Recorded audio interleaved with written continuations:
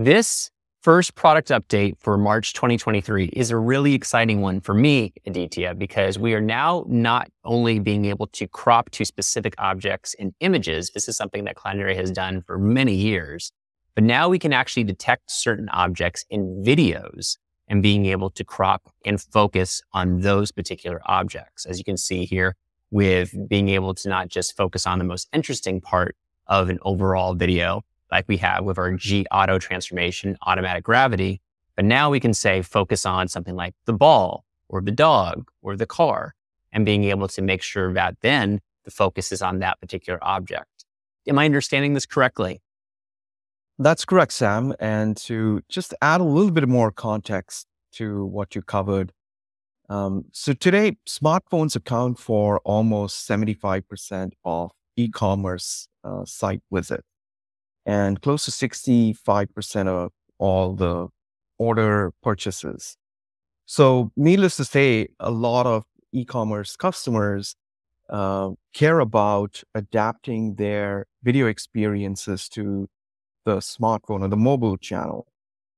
And this means many a times cropping the video to maintain focus on the desired object, especially when it's viewed in a portrait mode on the mobile device. So we have an interesting innovation here that we're going to talk about on using AI and automation to crop that video and maintain focus on the desired object.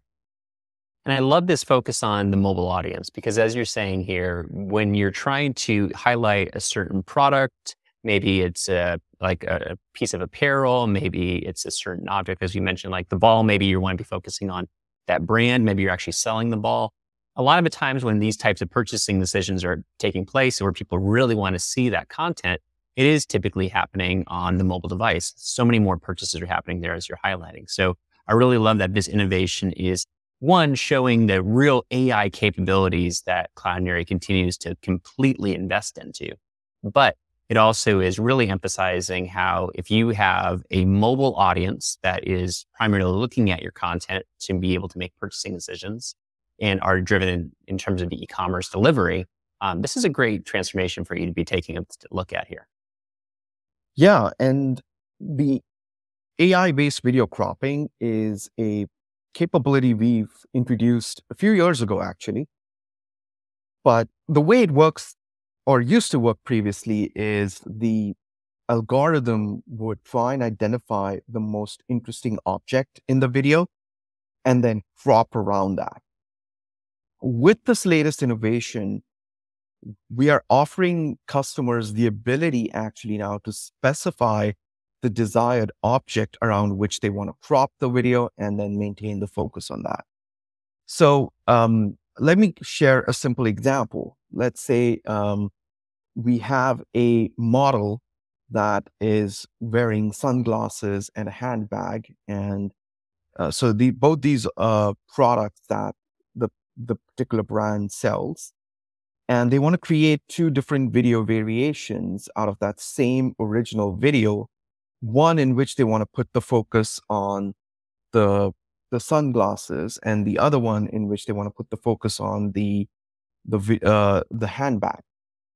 With the AI-based video cropping and auto gravity for objects, they can now specify the object as, let's say, sunglasses or handbag, and get two different variations of that same video cropped around those two different objects. This is a massive, massive time saver for many of our customers who can now basically have just one original video produced and then easily create variations using our AI-based and URL-based approach. And I mean, you're 100% right that the time saving is truly there, because all you're now doing is making sure you have the G auto transformation there, and all you're doing is slightly changing what is happening with the variant. So instead of purse, you're able to focus on another object. And instead of having to manually crop every single piece and say, is this insured? With AI, it's making sure that everything is there, completely there. So you have one single source of truth for that video, and then you have maybe 10 or 12 different versions. They're focusing on the various objects that happen to be in that video, if I'm fully understanding what you're saying. Yeah, that's right. And an additional investment we've done is now um, the algorithm can even detect less than a pixel size and crop based on that. So as the transition happens, as the frames get adjusted, it's a much smoother and more fluid transition. So we're really perfected this video cropping capability and enhanced it to meet the needs of our customers.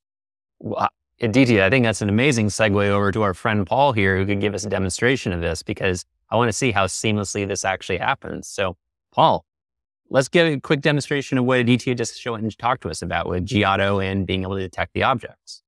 Yeah, sounds good. So I want to expand on the idea that Aditya had, talking about, maybe like a fashion or a e-commerce site, clothing store or something, that we have a couple of objects that could be detected in a video, and just zooming in on one of those, maybe making 2 videos out of one if you're doing it on a product detail page or for a mobile site, something like that. So this is a video that it's 2 fashion models from, I got it on Pexels. Was pretty good demonstration. Man and a woman wearing very different outfits.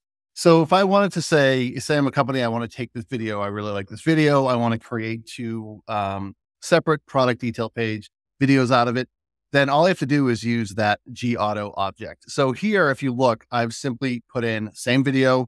I've added a bit of a cropping to this. This could be a mobile or maybe a product detail page type of crop.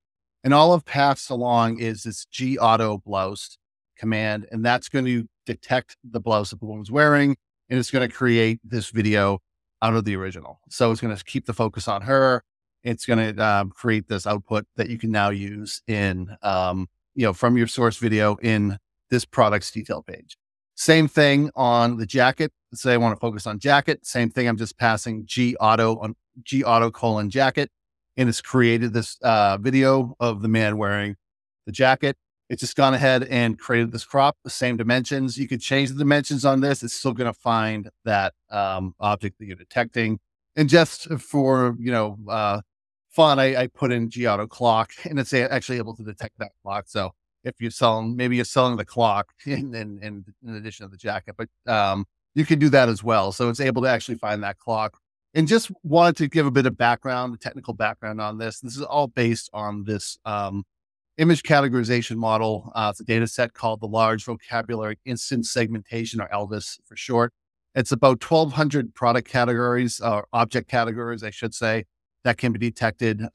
This is linked from our documentation. So if you're in the documentation, want to read up on, how this works, that's great. But if you want to take an even deeper dive, the link is there to this LVIS model. You can come in here and understand how this works. And this is the basis for what we're detecting. And again, it's 1,200 plus categories that it can detect.